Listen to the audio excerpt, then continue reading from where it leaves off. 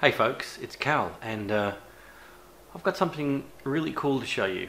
And what it is not this helmet, it's the Nolan B902 Bluetooth headset kit for the Nolan series of helmets. The B902 fits multiple different Nolan devices. The subcodes of the 902 refer to which specific helmet it fits. This is a B902LR designed for the Nolan N100 5 or S. Actually, I think it's a 5. This kit is really good. I've been riding for over 20 years now, and I have to say I held off on getting a Bluetooth headset unit for a very long time because I didn't want to be bothered on the bike. But now with things like Google navigation on my phone and having a quad lock mount on the bike, I just thought it's about time.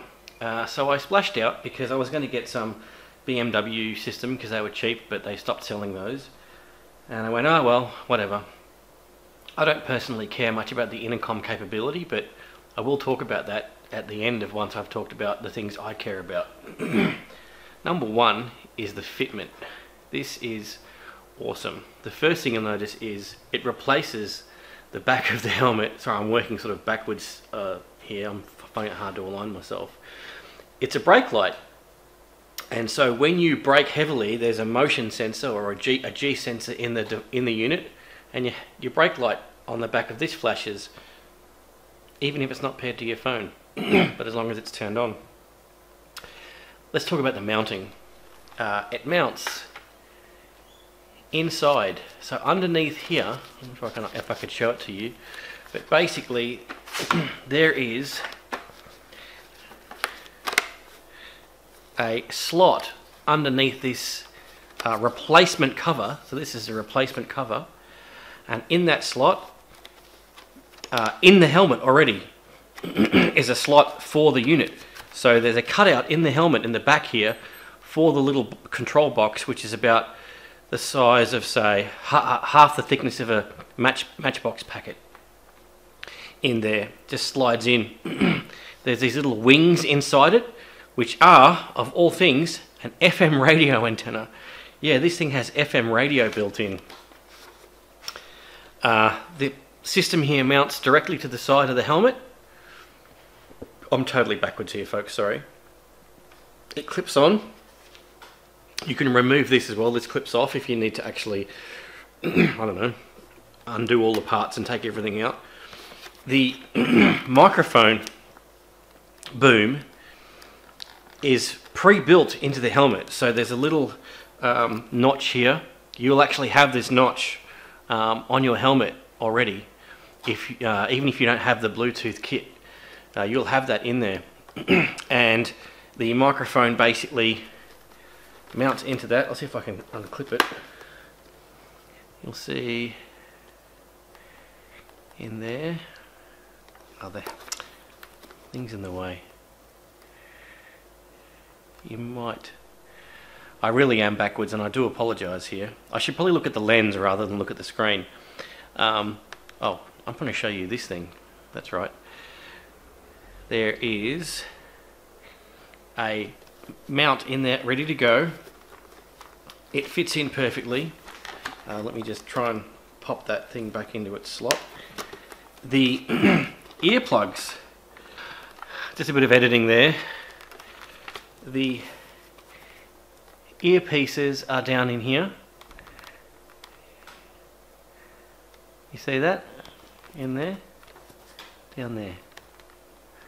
They mount into cutouts in the helmet.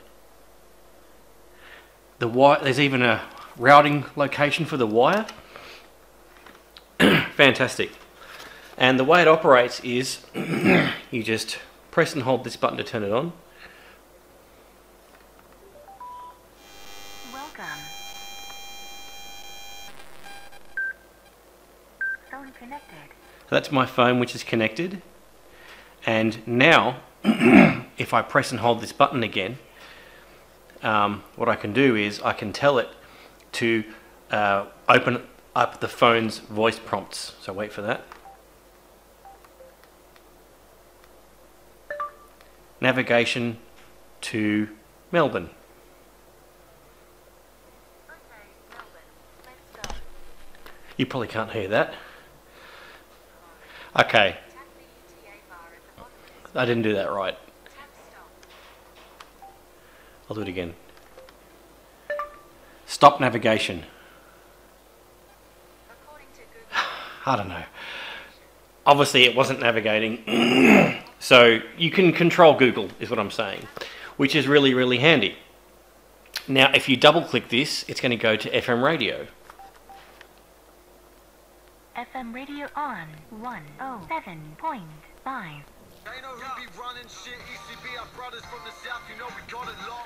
So that's actually got, I don't want to get a copyright strike here, so I'll turn it off. Now, when it's on FM radio, you press and hold either down or up, and it will actually change through one of like 6 presets. And you can just, I think you can double tap them and it'll search through the frequency band to find the next station, and then you can press 3 times or something and it remembers that, and it'll store that in the preset. So you can actually get an app for it. You plug it in via USB, run it on your computer, or just use the app on the phone via Bluetooth to set the actual radio frequencies you want, and you can set all the various audio options. Some of those audio options are things like can you have Google navigation running at the same time as having the FM radio, which I do, so I listen to the radio and the navigation will interrupt to tell me what to do, and then it'll cut back to the radio again. The delay in that's a little bit long between stopping the Google talking and then the radio kicking back in, but it's really, really good. The audio quality is fantastic. With earplugs in at 80 kilometers an hour, because I ride with earplugs because that's the wind noise. I've been riding for 20 years, my hearing is bad enough as it is. I can still hear it. I can still hear the radio, and that's not at maximum volume. And I don't go to maximum volume because it does tend to clip. You can hear the speakers being overdriven and sort of like popping and crackling, so I don't run it at max volume. But if you didn't have earplugs in, you would hear it even better, and the quality is great. There's really good bass as well. The microphone does not get in your way. You can see it's got a sort of like a little flat cutout here, so you don't actually hit it on your face. It comes with a spare one of these. It comes with the various different mounting options for the LR. I think the 902 LR might fit a couple of different helmets, but it definitely fits this one. It's basically unobtrusive and just works. The charging port as well is really, really nice and deep. The charging cable that comes with it fits all the way in there, and it's almost waterproof. So, in fact, I suspect you could keep it charged whilst you're riding if you're doing a really, really, really long ride. Yeah, the intercom system, I'll cover that later, just after I cut this part of the video, but because I haven't used it. But most or many Bluetooth headset systems will communicate across brands using Bluetooth as the communication protocol. So Bluetooth is a short range 2.4 gigahertz standard. Therefore, as long as your Bluetooth headset is in this like generic or universal mode, you can communicate to other riders, and you can have conferencing and all sorts of stuff. So there can be two people on the bike in communication on a separate intercom channel to people on other bikes, which is apparently really nifty, and that's the button for that. Sorry, this button here on the front is the button for the intercom functionality, which again I'll just go and discuss in a minute. Okay, so let's talk about this, the basic functionality and the configuration of the unit. If the helmet doesn't move for more than 60 seconds, it turns off. This is great because it saves the battery. If it's in deep sleep for more than 3 days, it turns off completely. Excellent. So to this deep sleep mode, if you shake the helmet again, it turns itself back on. This is fantastic stuff. Turning on, turning off, volume adjustments, very, very easy. You can even configure some stuff through the smartphone, although why you would do that when riding a motorbike, I don't know. It's a dumb idea. Firmware update, in fact it did actually tell me when I loaded it that the firmware needed updating. Right, so here we go. So let's actually get the thing and turn it on. Of course it'll reach from there.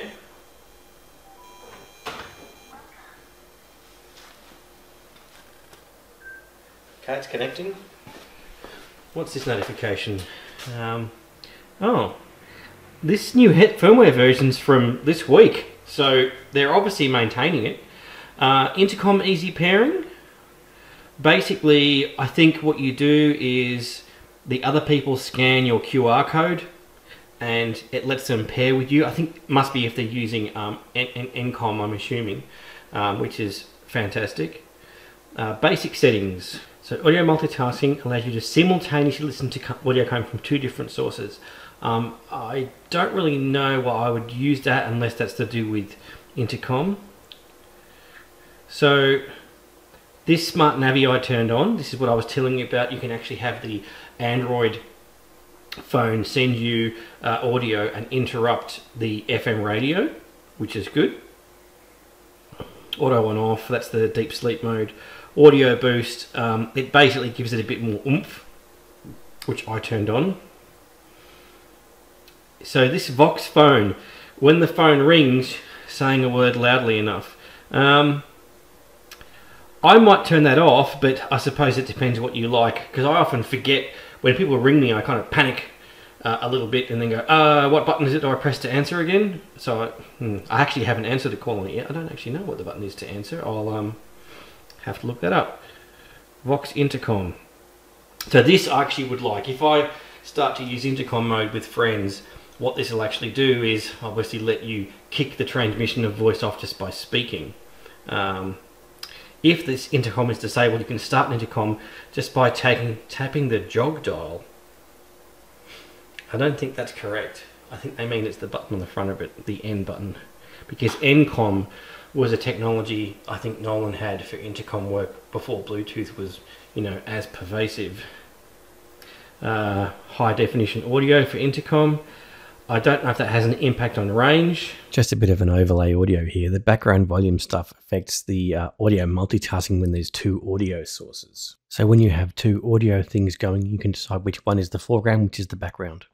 Voice prompt is obviously when it prompts you for things and tells you what's going on. Side tone.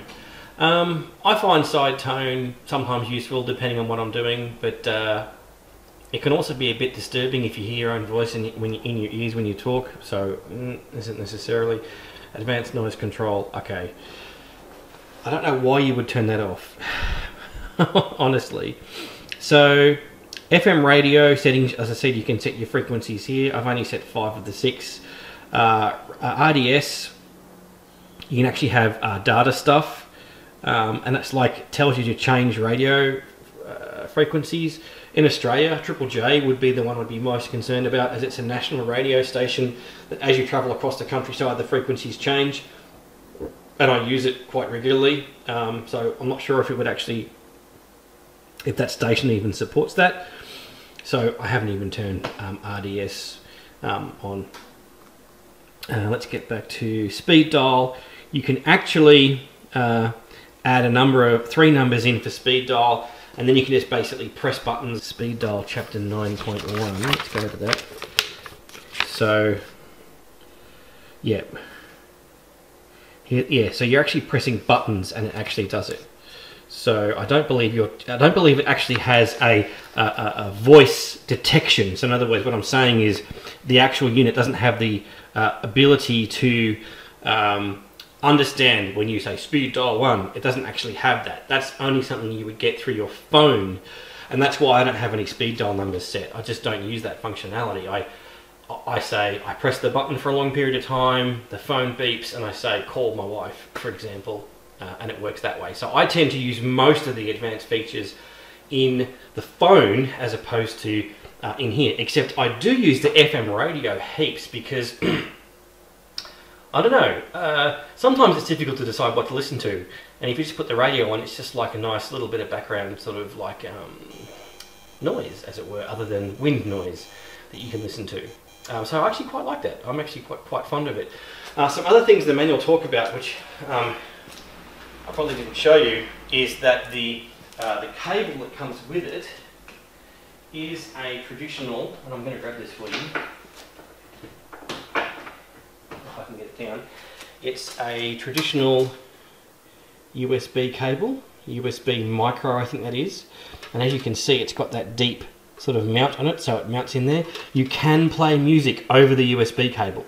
So you plug it in, it'll charge the device, and you can play music. It acts as like an MP3, you know, like headset, I suppose. And you plug this into your audio device and you can play music through the cable. The cable is very handy because, as I said, you might find that it goes flat as you're riding, and if you can connect it to a long extension lead, a USB extender, you can potentially charge while riding. So let's just talk now about the intercom functionality, which I don't use right now, but it's going to come in handy when I can convince some friends of mine to get their own Bluetooth headsets. The headset just went into standby mode in case you heard that. But basically, you can pair them up with other 600 and 900 series. This is a 902 systems, how to do it, and other N-Com systems. And then if you're doing an intercom communication, you can actually have different channels, right? So you actually have channel 1, channel 2, channel 3, which is handy, although I suppose you don't want to be riding with people who you don't like that much and then go, oh geez, isn't that guy censored? And you realise you're on his channel. So don't do that. And the Vox intercom was talking, and I think if the Vox intercom system is disabled, so I suppose when you press it, connection, briefly press N, disconnection of active intercom, I think it stays permanently open. So you're that must be the background noise setting. So it's not like, yeah, so I think the Vox intercom function is effectively replacing the need to press buttons to open a channel. And then the sensitivity, yeah, the intercom switches off automatically when both users do not speak for 20 seconds. If the intercom conversation was started by pressing the manual connection key, which is the connection button, which is the N button on the, as I said, the big button. Let me show you what that looks like in case you've forgotten. Phone connected. There we go. So that N is the intercom button, right? So that's a button you press for intercom work. And that just said intercom failed because I don't have any connections to intercom. So, back to the documentation. Yeah, so basically you press the button to start it, or you can do Vox intercom mode, and I suppose you change channels with the button, but then you just start talking to actually activate the actual connection itself. You can do conference grouping. This is interesting. I have not looked this up. But basically you can have like a four-way conversation, and there's this universal intercom function. This is what I was talking about. So the universal intercom function 2 is a feature of the newer N-Com models, and I can't tell you which brands are going to work, but some will. So I suppose if you wanted to save money, you might just want to check to see what all your friends are using before you purchase the N-Com unit. But of course, if you had a Nolan helmet, I don't know what else you'd use. It's just so good. It's just fantastic. Alright, so I'm happy with that intercom sort of stuff. Oh, here you go. You got these remote controls. I don't really care about that. I'm quite happy with the unit. I wanted to show you the brake light system now, which is called ESS. So hold on, I'll show you. Okay, so as I said, ESS is motion activated. So I'm going to see if I can get it to work. There we go. So you can see it flashes for a while. So what it detected, oh, did you see that?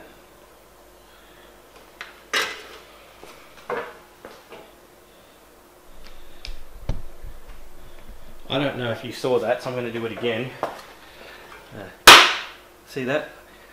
I basically accelerated and decelerated the helmet really quickly, and it flashes and it's quite bright, so anybody riding behind you probably would get the hint to actually slow down. And you can actually set the sensitivity of that. If you're riding along and your friends are saying, mate, your fucking helmet's flashing at me all the time and you're not braking, then in that case what you would do is you would say, alright, no worries mate, I'll actually adjust the sensitivity of it. And I do believe that sensitivity can be set in the default settings. I'm not sure if you can, yes, see this ESS, see if you can see that. This ESS status and ESS sensitivity. It's got low, medium, and low, medium, and high. I don't know if you can actually see that, but this screen's very small on the camera, and ESS is basically on or off. I left it on. I left it on medium sensitivity. I suppose if you're a sports bike rider, maybe you did it to high, low sensitivity, since you'll be braking hard a lot. But yeah, overall, it's a fantastic system. I can thoroughly recommend it. It is not cheap. I think I paid $470 Australian delivered from a local retailer. But honestly, I'm stoked I bought it. Audio quality is fantastic. Microphone sensitivity is great. Can't go wrong.